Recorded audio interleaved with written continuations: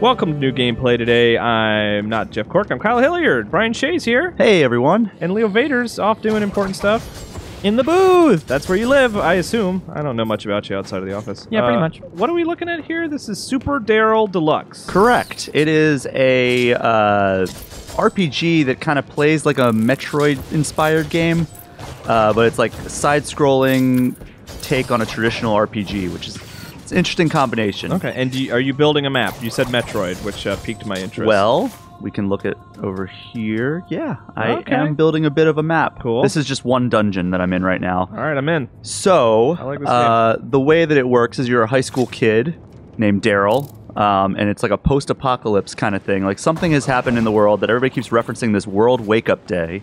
Okay. This has already happened. It has already happened. You have no idea what it means. There's like clues scattered throughout, and yeah, you're just trying to figure out what it is. But you go through like the classrooms and like do quests for people. And it ranges from like, all right, we need you to break into the janitor's closet and get this stuff to we need you to go into this dungeon and find this thing. And each classroom is a dungeon. I'm trying to jump on that, and obviously I can't. Each classroom in the high school is a dungeon, but the dungeon is themed after the subject that is taught in that class. So right now I'm in the history department, so that's why I'm exploring like ancient Egypt pyramid. Yeah, it's like Assassin's Creed Origins. Yeah, exactly. like Discovery Tour mode. This is what it is actually, the Discovery Tour. So you're pressing buttons and a lot of things are happening. Like you were telling me earlier about you have a lot of options when it comes to building out your combat. Yeah, so right now I have kind of a melee style build. So that's my bumper. Like, so you can see in my lower left corner I have the abilities, and I've leveled these abilities up over the course of my playthrough. I also have the thanks, the best dash, which is like this drill. But yeah. Are you like a superhero or are you just a dude? I'm just a dude.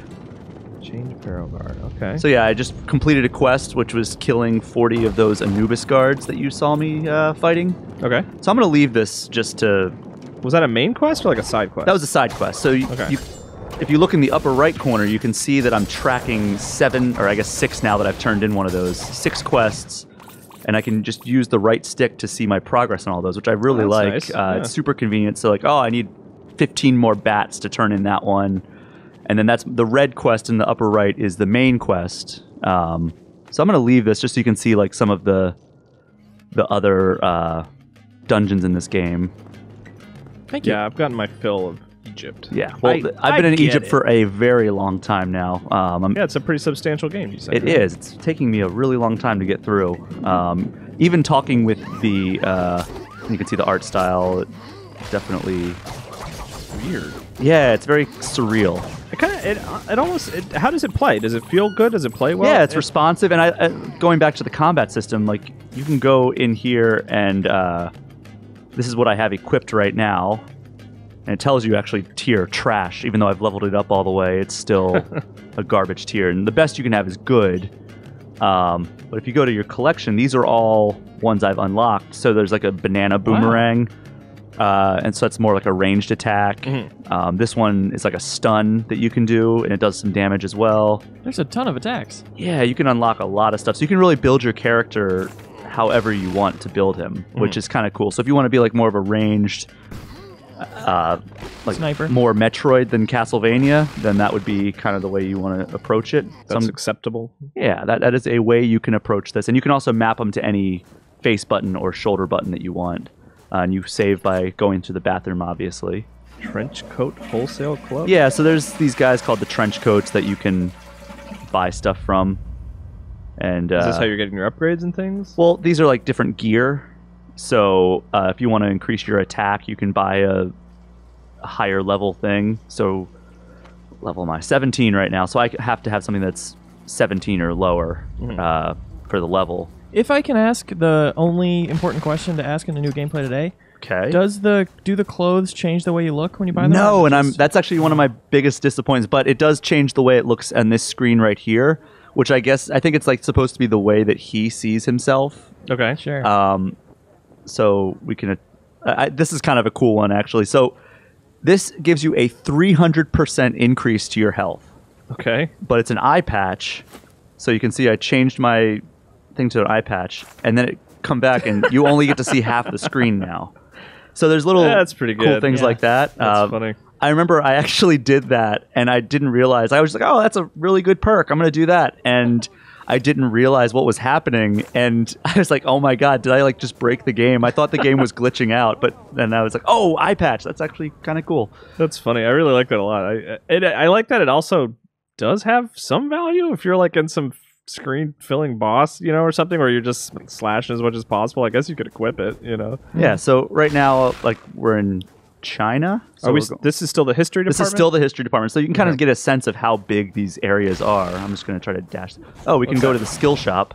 So you go to your locker for the skill shop. So you can go to your locker in the actual like halls of the school. Yeah. Or you can go and like into the area and there's like flying lockers, which just it doesn't make any sense, but why not?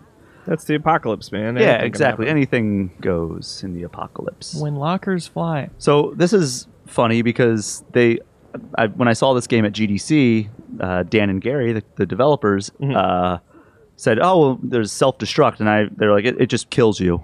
And I was like, "Oh, well, is there any reason you'd want to do that?" Because when you die, it goes back to the last time you saved. It's all manual saves. Okay. So I was like, "Oh, well, why would you ever use that if you just go back to that last save?" It's like, "Oh, you don't want to use it." That's why it says don't ever use this, even though it's the most expensive skill that you can buy in the game, and it says trash tier.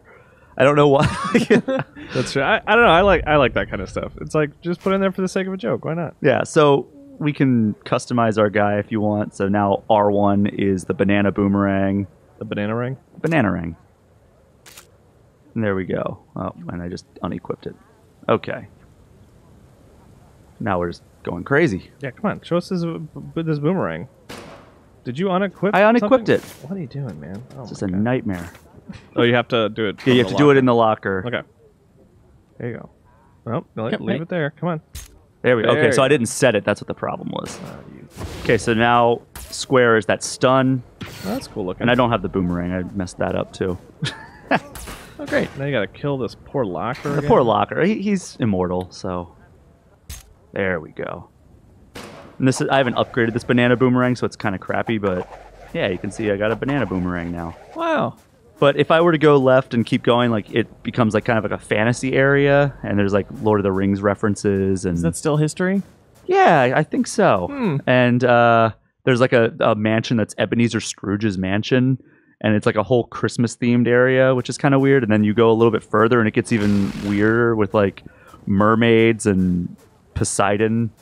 What are some of the examples that like aren't history? Like, so let's go right now. All right, let's do it. It's funny you should ask that, Kyle. So let's go way over here. We're at intro to history. So that's like the lobby of the history area. So I appreciate this showing off of the history section, but could you fast travel if you wanted to? No. There's no fast but travel, it's fairly easy to get from place to place, dare I say. Fairly easy. Okay, we're trusting you on this. Okay, so this is just the school of the class, or the school. Hall of the school is the word I was trying to say. So we're going to science now. This is actually the first area you go to. All right, this is already weird. Yeah, so kind of sci-fi-y. It says photosynthesis. You know, science. Yeah, we're learning a lot right now. So yeah, this is a really simple area. And so you are doing like platforming and stuff like that. A little bit. Yeah. There's not very many platforming challenges. There's a fish in a ice. Are there platforming moves you can have? There's just the dash, and like if you hold run, you jump kind of like lower, but at a further trajectory. Mm-hmm. Well, I appreciate how distinct this is from the history set. Yeah, like they change it up pretty good. Cool. There's a dinosaur in the background with like that weird Ren and Stimpy look. Yeah. So Shea, what is this? When is this out? What is it coming out for? It is out on PlayStation 4, Nintendo Switch, and PC. Not Xbox One though, huh? Not Xbox One. I asked them that, and they were like, "Yeah, it's coming out for everything but Xbox." Cool. I was like, "Oh, any reason?" They're like, "No." No. Okay. I'm like, "Okay." It's not powerful enough. Clearly. So yeah, like all the enemies are themed after the areas. You saw I just fought some beakers as Yeah. opposed to like last time. The first mission you get is to find a textbook. So textbooks are how you get the new skills. So you can trade in the textbooks for skills. So like you saw the self-destruct one, which is the most expensive skill, has a cost of 7 textbooks. Cool. Can you spend some textbooks before our very eyes? Sure. Let's see. Hopefully I have some. You're gonna put him on the spot, eh, Leo? Man. That's right. Let's put Shea to the test. So we can actually... I'll do that at the locker. I think I have to. Wait, all right. Cool science. Yeah, really cool science, I right? think I learned something. Let's just get out of there. It's like in Fallout 4 when you're going through the memories or whatever. in the simulation. Yeah. So let's go to my locker. Are we concerned at all that there's a bear? No, we Okay. just talk to him, and here we can go talk to him if you'd like. See if he's doing okay. But everyone else is a human. That's Yeah. okay. That's very good. I like his shirt. All right, spend some textbooks or buy textbooks? So let's see, how many textbooks do I have right now? I've been kind of hoarding some textbooks. I have 16 noticed that. textbooks. I say let's do some good ones. Because now that I'm high enough level, so you see I'm level 17, you needed 16 to get the good tier Okay, moves. Maybe a spiked baseball bat? love it. That sound good? Adore it. Adore it. Gotta have it. So you have 2 categories. You have the, these are like the attack category, and then over here are like the dashes. I've bought all the dashes but one. Mhm. I'm not gonna buy sliding by just because I already have the best dash, so why would I get something You less? wouldn't be so foolish. You can also trade in textbooks for upgrade points to upgrade the moves. Gotcha. So we just got this one. It's a level 1 or rank 1 right now. So you can see in the left side it says convert textbooks to skill experience. So if I trade one textbook in, I'll get 3,600 skill experience, which right now I have 18,000. So I have plenty to upgrade this. So if I rank it up, keep ranking it up. Now it's a 1-star move, rank 3 of 7. So instead of doing 80% damage, it does 100% damage. Okay. And so you're leveling up yourself, which is doing your base damage, but you can also level up your weapons. Is essentially Yep, what all you're your showing off. skills. So there's like all kinds of different leveling mechanics in this. You can also add different gear. Like you can see right now I have like the Incredible Hulk fists as my weapon, but if that's a 2-handed weapon, so if I wanted to do different weapons, And these just change your stats, right? yeah, so like this one gives me 150 strength. They're not really Incredible Hulk, they're cactus fists, I guess. So that's the best that I have, but so there's some give and take. So this one, I have a shield, so it gives me 15 health, 28 defense, and 3 strength. Or I could do the cactus fists for 150 strength, but no boost to health and defense. Gotcha. That's also a 2-handed weapon, whereas like single-handed weapons, if I can find some. There you go. So now I can equip 2 things, which give me multiple boosts there. Gotcha. That's cool. So yeah, I like the cactus fists. Sweet. Is there? What do you think, Shea? Is there anything else? I'm enjoying it so far. I have no idea where I am in the story right now, but it's going on for a while. So let's get a new quest actually here.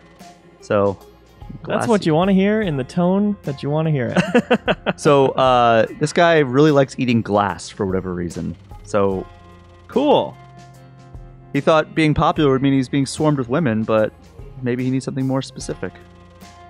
So now he needs some nice deer antlers. So I need to course. find him some deer antlers. So that's a quest I'll have. Go to Paranormal Club. This actually was full of people last time I was in here, and now it's completely empty, which is kind of weird. Spooky. I think they went Scary. to Ebenezer Scrooge's mansion. Sorry for the spoiler alert there. But Well, if you've seen A Christmas Carol, yeah, you know. he has ghosts. That's right. So Well, thanks for showing us this game, Shea. You did a great job, and I'm very proud of you. Shea, I would also like to extend my congratulations. for how hey, you've thanks, done this guys. video. I mean, I just play the games. You guys decide. That's right. Okay, so the game is out now. The review probably not on the site quite yet, but soon. One of these days. One of these days. Yeah, we can go to music and art. You can see go in here. There's like Napoleon's in the history department, but it's like Rayman. Beethoven, Andy Heard of Warhol's in here. Heard of them? Yeah, you've heard of these guys. They're all my You know favorites. who these guys are. Look, there's Georgia O'Keeffe. Yeah. Cool. All right. Well, that was new gameplay today. thanks so much, Shea, and keep an eye out for the review for Super Daryl Deluxe. Catch you on the flip side. Goodbye.